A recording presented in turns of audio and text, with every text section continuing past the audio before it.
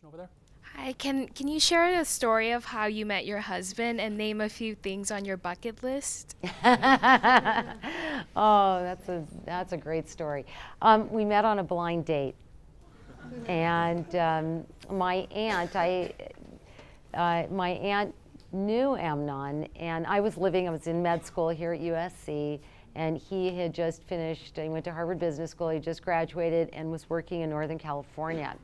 And my aunt knew him through his parents, and he had moved here. He's from Israel, and he had been here, went to Loyola Marymount, right nearby, and then from there to his graduate program.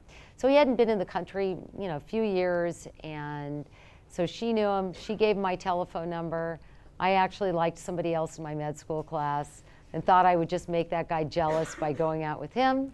And sure enough, he walked into my life and I went, wow, this was not what I was expecting. So, it was pretty awesome. We've been married for 27 years. It's been really terrific.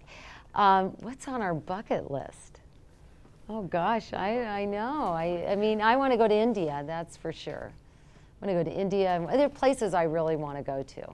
And India, China. So I think those are kind of the key things. I'm not going to go skydiving though. That's not one of them. That's a great I'm question. not a risk taker. Oh, you're a managed risk taker, just not a crazy risk taker.